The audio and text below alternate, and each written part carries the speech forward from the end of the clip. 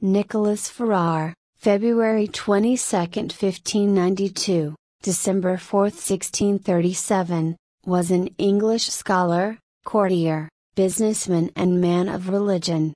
Ordained as a deacon in the Church of England and having lost much of the family fortune in the Virginia Company, he retreated with his extended family in 1626 to the manor of Little Gidding in Huntingdonshire. There he lived for his remaining years in an informal spiritual community, following High Anglican practice. His friend, poet and minister George Herbert, 1593–1633, on his deathbed sent Ferrar the manuscript of the Temple, telling him to publish the poems if he thought they might turn to the advantage of any dejected poor soul and, if not, let him burn it, for I and it are less than the least of God's mercies. Ferrar published them in 1633, and Herbert's poems have remained in print ever since. They are considered among the masterworks of the English language. Early life. Nicholas Ferrar was born in London, the third son and fifth child, of six, of Nicholas Ferrar and his wife Mary, née Woodnoth. At the age of 4 he was sent to a nearby school, and is said to have been reading perfectly by the age of 5. He was confirmed by the Bishop of London in 1598, contriving to have the bishop lay hands on him twice. In 1600 he was sent away to boarding school in Berkshire, and in 1605, aged 13, he entered Clare Hall, Cambridge.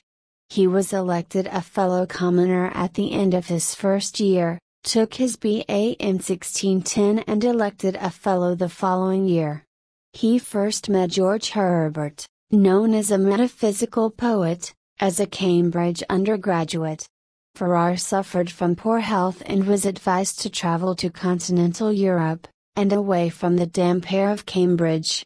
Travels abroad. Ferrar obtained a position in the retinue of Princess Elizabeth, daughter of James I, who married the Elector Frederick V. In April 1613 he left England with the princess, not returning until 1618.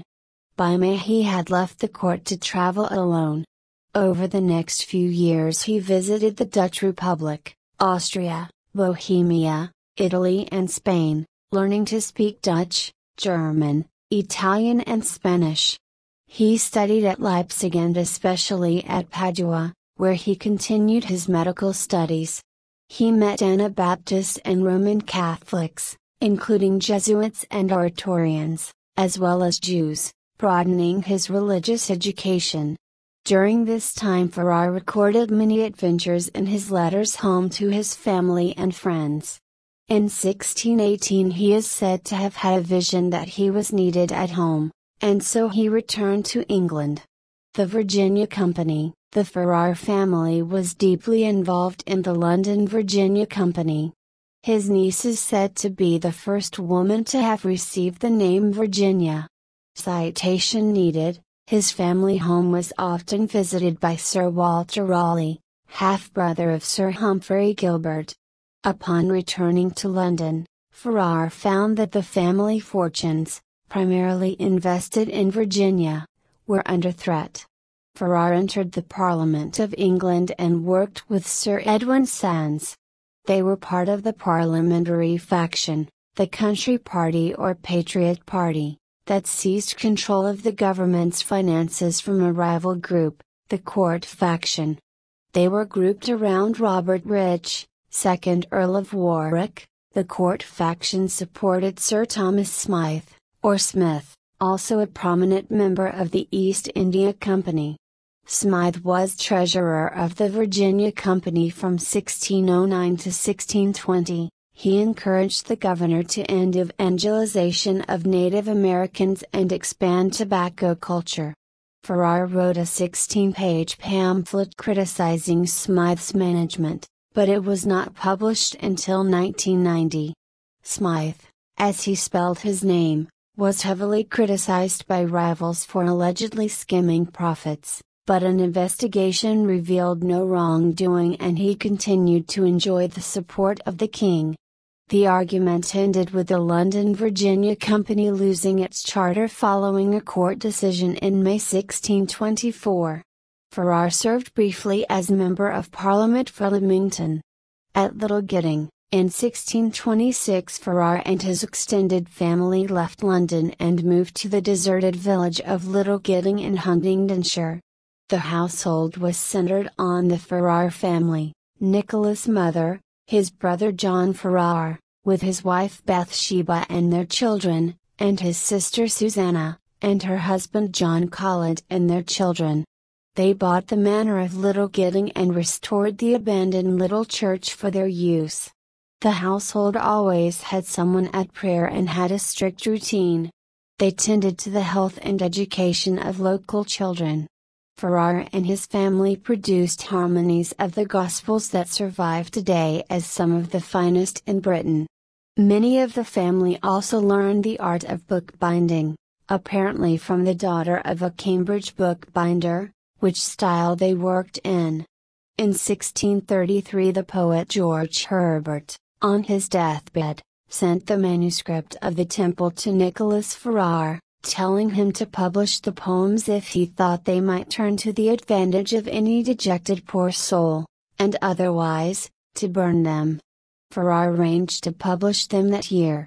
The Temple, Sacred Poems and Private Ejaculations, 1633, had 8 editions by 1690.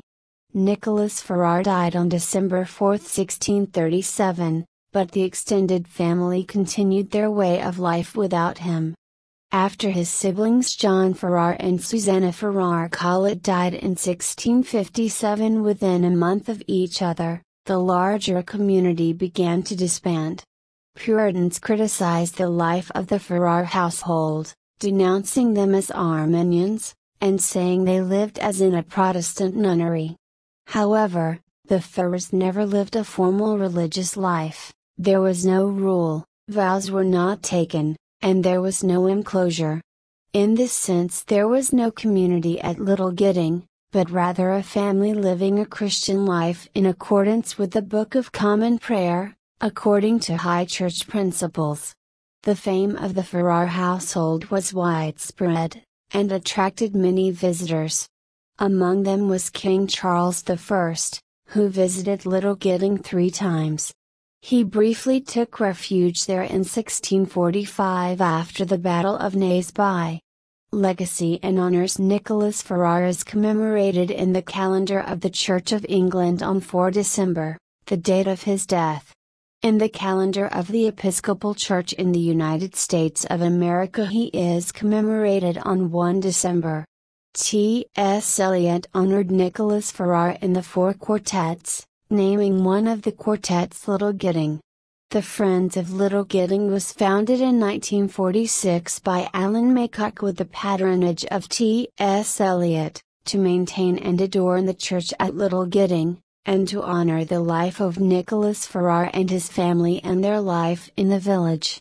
The Friends organize an annual pilgrimage to the tomb of Nicholas Ferrar each July, and celebrate Nicholas Ferrar Day on 4 December. A new religious community was founded at Little Gidding in the 1970s, inspired by the example of Ferrar. That group, calling itself the Community of Christ the Sower, ended in 1998. Poet laureate Ted Hughes was directly related to Nicholas Ferrar on his mother's side. Hughes and his wife, the poet Sylvia Plath, named their son Nicholas Ferrar Hughes. The family evidently used both spellings of the surname.